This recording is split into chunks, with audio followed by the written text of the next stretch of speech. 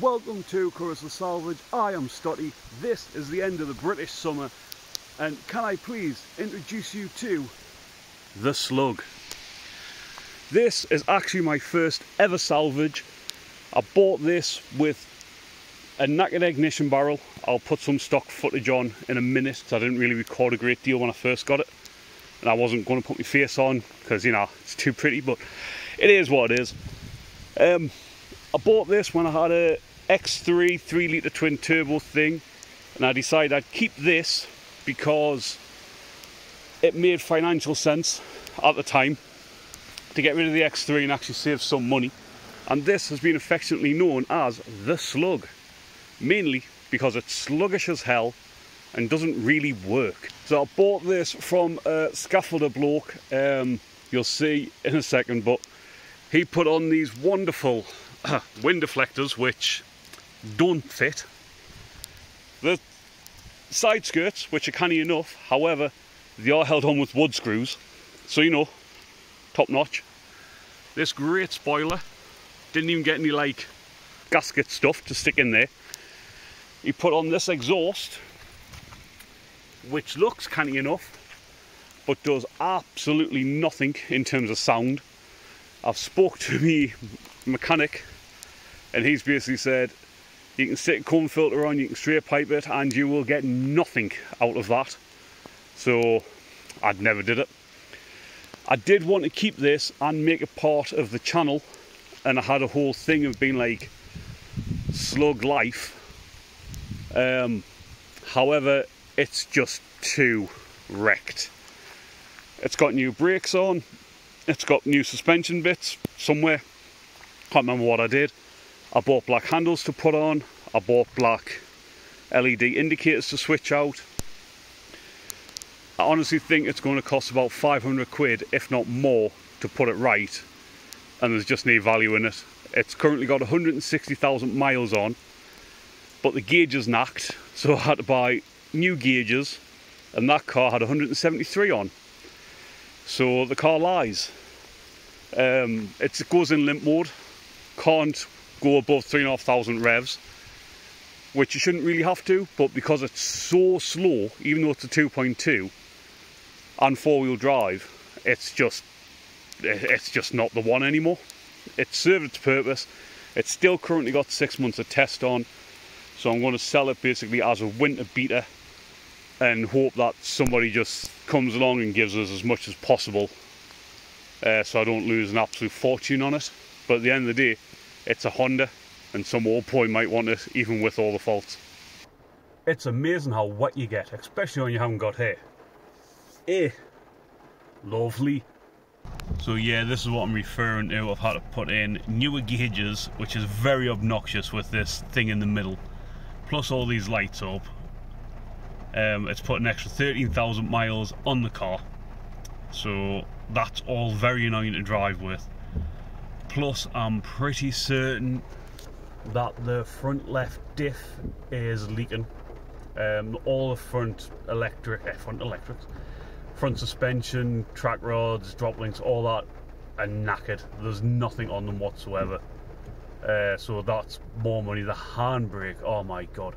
The handbrake in this is very funky, but I've literally got to have it like vertical to be able to stay on an incline of like 12 degrees or something. It's ridiculous.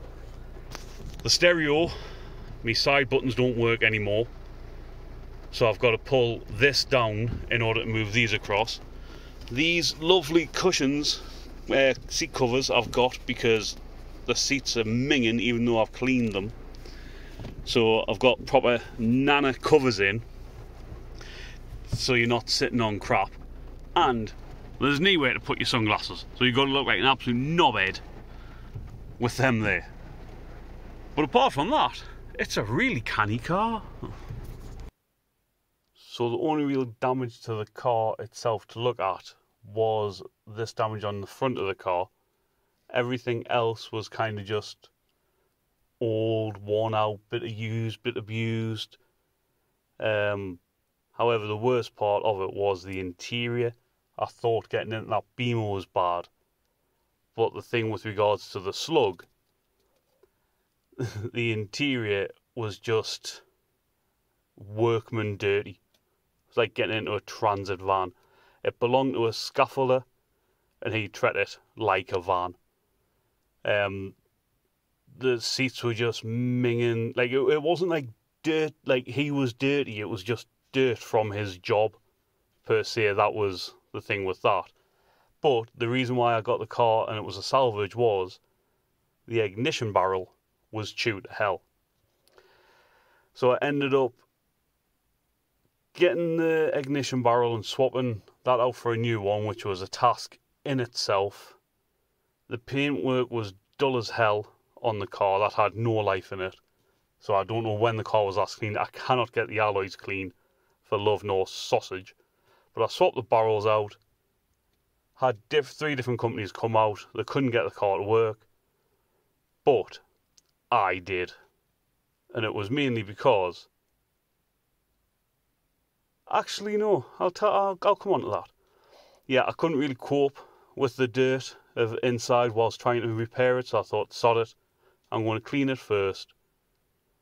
During cleaning it, I found a free 12mm socket, which is nice. But since the bloke was a builder and he treated it like a van, as I've mentioned, the boot was just like a pure sand pit. I would love to know how many actual kilos of sand was in that spare wheel well, because it was a fair old whack. But the reason why it wouldn't start was I didn't swap over the black ignition ring onto the new barrel, and thankfully I kept it. And because of that, keep the parts, because you might need them. And once I got that working, I decided that I would machine polish the car, see if I could get some life into it. At the end of the day, it's a black car, so black does clean up really nice. I then attacked the interior with an impact gun with a clean and brush head thing on it. And oh my word, that changed the car tenfold. I did replace the car mats as well. So yeah, this is the dirt that was on the screen. And this was after I had already polished, what's its face? Wet vac the seats. So you can imagine how much stuff would have come out of that car originally had I have done this in the first place. I had to open the windows just to get the stuff to come out.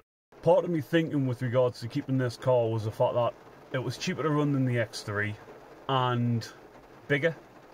So like when I got the bumper for the Antara, it fit in no problem at all. Because it's 4-wheel drive, like the CRV, it meant that when I was going off on dirt tracks, because that's where a lot of scrap car people have yards, obviously it's not like pristine tarmac, it meant this could just bounce along. And it does, but it's got a knackered spring on the back. I bought it, never got around to putting it on, mainly because, well, Slug, and I have zero cares for this. I never really have. It served its purpose. It was the very first car that I did anything to. I did the service, first ever one I've done. I did the handbrake shoes twice, because I messed up first time. So it has been useful. It's taught us things. But the time has come to say goodbye. Ah well, let's not get too emotional. So we're back at the farmer's field, and it's just interesting to see how much it's changed. And, you know, this is where the profit from the Volvo disappeared over the hill. Ain't no slug in my life, it is gone. No more strife, apart from me new daily driver that's got issues. So yeah, Slug's gone. Even though my new daily driver, which you'll get introduced to in the next video, has issues, it is a million times better than that bloody Honda CRV. I did mess up a little bit, because I listed it with all of its faults, everything, because, you know, I'm not going to sell a car that's dodgy and not tell people. And I'd seen one come up on Marketplace for 800 quid, perfect working order, so I thought I kind of put mine up for more than that. So I stuck it up for 700, and honestly, I felt like a celebrity, because within about 5 minutes I had 20 different people messaging us. People sending us their address, phone numbers, can I send you like bank now, I'll send you all the money over, asking stupid questions, stuff I'd already listed, as you always get with selling a car. One boy basically turned around and said, I'll get, because I put in the advert, runs, drives, stops, here you go, I'll give you 500 quid now for it. I said no. I said I'll come to 650. He goes, I'll go up to 6, and you don't have to deal with any more numpties. I'll come and give you the money now and pick the car up tomorrow. So I did that. I did think I'd only get 400 for it because it had both cats on and I'd seen it as scrap value, but apparently people love Hondas. So that's gone. Very happy it's gone. It was fun having a car that I gave zero cares about. But then it was also a little bit dangerous because I gave 0 cares about it. The most annoying thing was the fact that the handbrake didn't work. That done my absolute napper in. It was horrendous. So I am in my new daily driver as we currently speak. I'm sure some of you will be able to tell what it is from headrests or the colour blue. If you do know, put it in the comments below. But you'll find out what this car is fully in the next video. But until then, this is me, Foxtrot Oscarin.